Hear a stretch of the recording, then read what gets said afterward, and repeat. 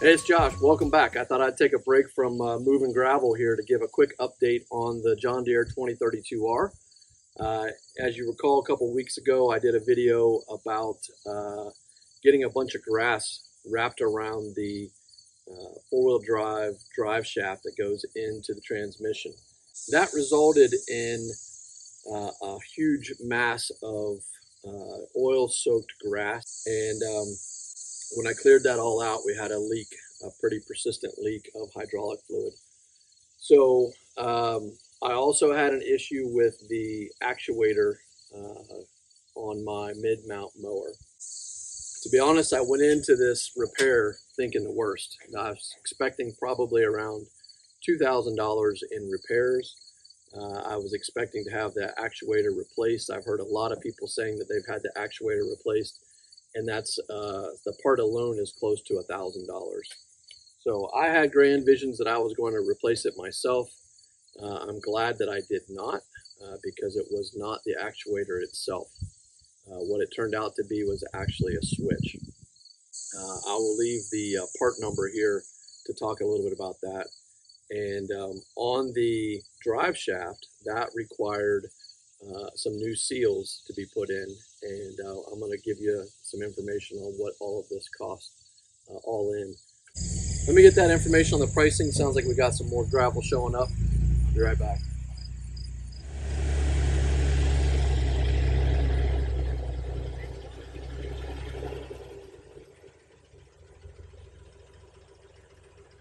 Put it right on top of it. Right into it.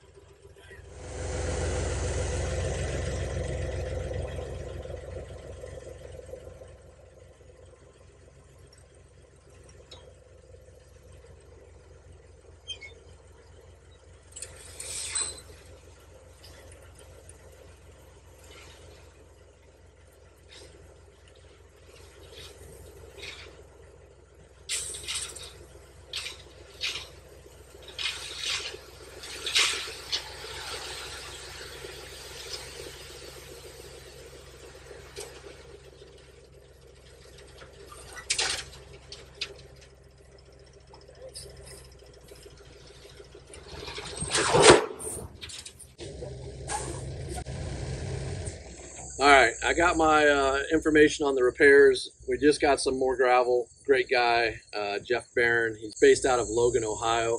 I'll put his information here if you ever need any stone, fill dirt, or anything like that hauled and you live in the area. I know we have a number of Buckeye subscribers, so thank you for that. So as I mentioned, the actuator that I thought was failing for the mid-mount mower, it ended up being a switch. The switch itself ran about $208, and with labor, and there was some other accessory in there, I'm not sure what it was, we're at about $310 for that switch. So for that price, should I have done it myself? Maybe, but you know, the troubleshooting was worth it to me.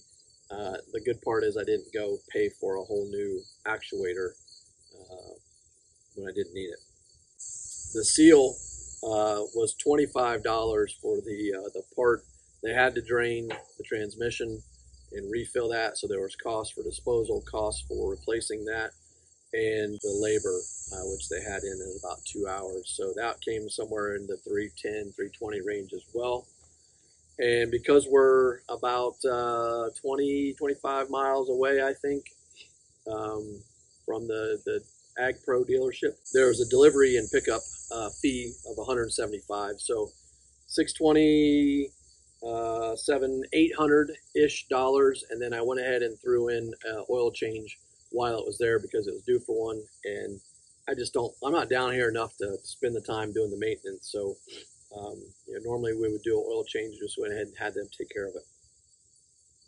So not as bad as I thought, but I did learn something. And I've had this tractor. It's a 2017. I've had it for 5 years now, almost exactly 5 years, and I never had that issue with the grass wrapping around the drive shaft. And I couldn't figure out why now, what made it happen this time. And what I've concluded is I had taken off the linkage assembly that holds the mid-mount mower. Because it was forced in a down position, I had gone ahead and unhooked that entire thing and set it off to the side. There's a crossbar going underneath there, and I think that crossbar would cause the grass to lay down before it ever got up to that area that it was caught in this time. That's my hypothesis. I did I brush hogged about 5 acres the other night, and the grass, a lot of the grasses were up chest high. And when I got done, there was 0 grass wrapped around the drive shaft, 0 grass in that area.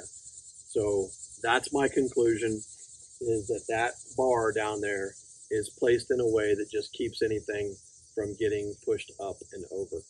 All right, so what am I doing here? I've got gravel coming in. I just got another almost 10 tons of gravel. I've just got done dumping about 9 down here, and I had some more before that. Let me show you what we're doing here on the Barndo. And for some of you, you may not even be familiar with the Barndo.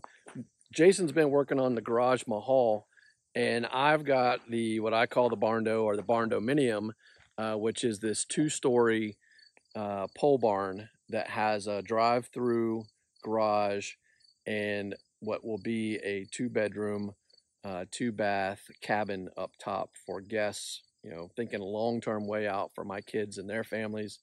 And so what we're working on right now is putting in a concrete pad on both sides of the building. I'm using the gravel here to bring the grade up.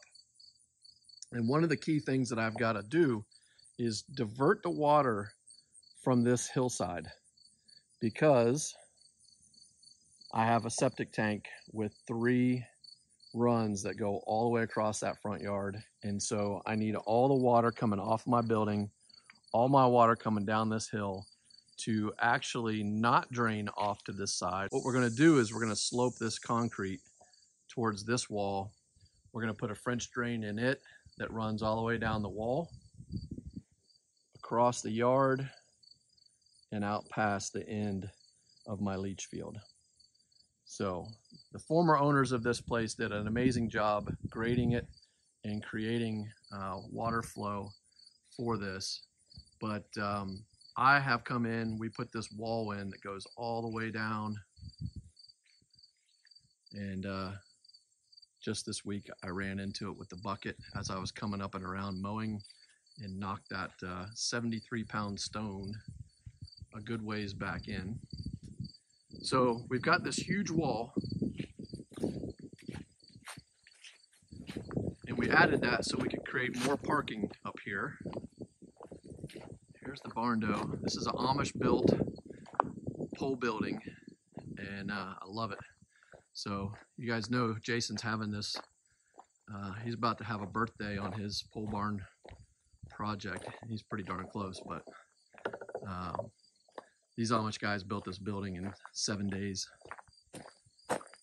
But I've been working on parking pads, I've been working on walls. I had to get the concrete inside, which was partially done, but needed to be filled. So you can see, because of the hills, I needed to put in these retaining walls. This wall starts right here, goes all the way down to where we just came from, which was on the other side there. I had the guy out here yesterday shooting more elevations. We're going to add some more wall here. This is all going to be concrete here as well.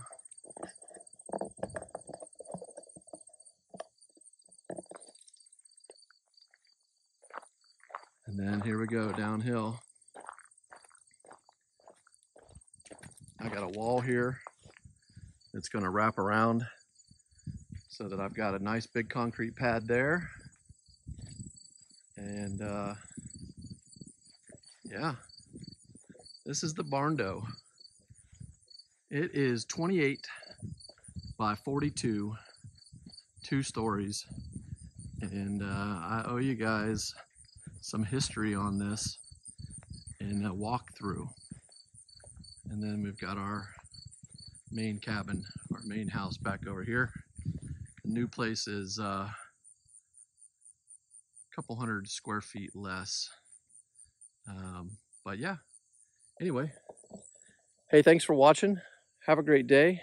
Hit that like and subscribe if you enjoy our content. By the way, we also have a second channel. We're doing all kinds of reviews for Amazon. We've become Amazon influencers and we get a ton of free products. If you're into, anything, I mean, we're reviewing everything. It's not just tractor stuff. It's not just outdoor stuff. It's whatever gets thrown our way that we think is interesting or that we might like to have. We do a quick review on it, put it on Amazon. We have a store there, and then our videos are shown on the products as well. We have another channel called Hardy Brothers Product Reviews. You can follow us there. You can also follow us on Amazon, Instagram, Facebook, TikTok. Thanks a lot. Have a great day. We'll see you next time.